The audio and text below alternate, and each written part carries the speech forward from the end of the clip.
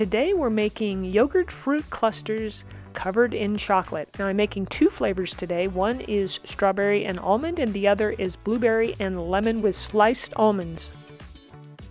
And both of these, I like to pack it up with some protein powder. So I'm using some whey protein. You can use that if you like, or you can leave it out. These are easy to put together and they are relatively healthy. They have a lot of protein in them, and we try to keep the sugar a little bit low. So I'm Rockin' Robin, and I'm gonna show you how to make them right after my chef joke.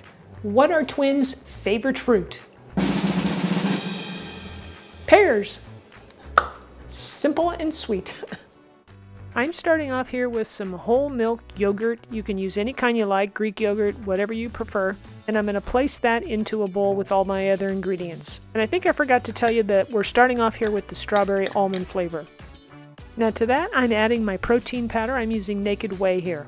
This blends in nicely by using a whisk to combine it. Don't forget, you can get the written recipe below the video in the description area. Once that's all combined, we're going to add some sweetener. Free to use any sweetener you like honey or maple syrup, but I'm going to use a combination of liquid stevia and honey in this. Here I'm using 6 drops of the stevia, and then I'm going to put about a teaspoon of honey in this. Give that honey a good squeeze, just like you would the like button if you're enjoying this video. Then I'll give that a little mix. We're going to add a little crunch to this by adding some sliced roasted almonds. I get mine from Trader Joe's, so you don't have to roast them yourself. Toss those in and give it a little stir. Now we need to add our strawberries, so I have some organic ones here. I like to always use organic, especially with strawberries, because they absorb more pesticides. So anyway, after you've rinsed them, go ahead and remove the stems and then slice these up nice and small. They should look something like this. After we've got about a cupful, then we're going to add that to our mixture. Fold those strawberries in, and we're just about ready to start placing them on our baking sheet. Get yourself a baking sheet and line it with parchment paper. That way they won't stick. I have a very small scoop here, which is perfect for these, and so you just basically want to just scoop them up and place them right on the sheet. After making these a couple of times, I decided that they're a little bit messy, and so placing a toothpick in each one makes eating them so much easier and just neater. All you gotta do is make sure that that toothpick stays vertical and you're good to go, because once it freezes, it sticks really well.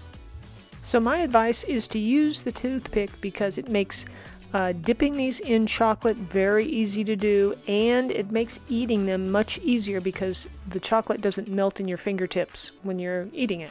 Now I like to store mine in the freezer. They'll keep probably about a month nicely wrapped, and then in the refrigerator you could keep them for about 3 days. Probably the easiest way to do this is just put all your scoops out and then add all your toothpicks and just get them to stand up the best you can. And then pop this in the freezer for at least 2 hours. It must be time for chef joke number 2. What do cats call mice on skateboards? Meals on wheels. Okay, we're going to make our next flavor, which is lemon blueberry. So we're going to go ahead and add the yogurt into the bowl like we did before. And then we're going to whisk in our protein powder so it's nice and smooth. And next comes our lemon zest from our organic lemon. Plus we're going to add a teaspoon or 2 of lemon juice. Then 6 drops of stevia, a teaspoon of honey, and we'll give it a good mix.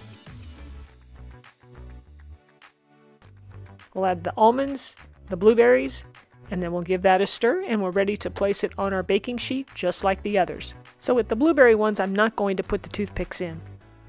These are also going in the freezer for at least 2 hours. Overnight is really best. To dip our yogurt clusters in chocolate, I'm using Guittard's milk chocolate, but feel free to use any kind you like. I'm going to add some coconut oil to the chocolate so that it makes dipping the yogurt clusters much easier because the chocolate will be nice and thin. Once your chocolate is melted and smooth, then we can start dipping those frozen yogurt clusters.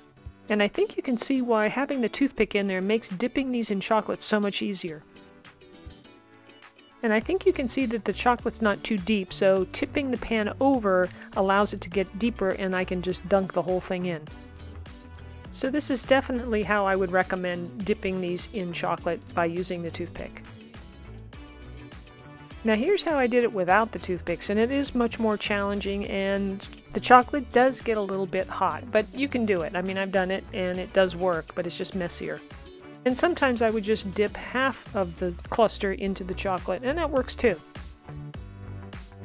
I'm hoping you'll try both these flavors, the lemon blueberry and the strawberry, and let me know in the comments which one you like the best. The chocolate starts to firm up right away, but you still need to put these in the freezer to really chill them down before you eat them, and then you need to let them defrost when you take them out to eat them for 1 to 3 minutes. These really are a great treat for a summer day, so refreshing, and I have to say my favorite of these two was the strawberry, probably because my strawberries were so sweet and delicious. If you love chocolate desserts, then you're going to want to try my 3-layer sun butter bars. They are delicious and easy to make. Click the link on the screen, it'll take you right to the recipe. I hope you enjoyed today's video. If you did, let me know by leaving me a comment and smashing the old like button. And if you want, share this video with someone who you know might enjoy it. All right, we'll see you back here next week for another delicious and healthy recipe.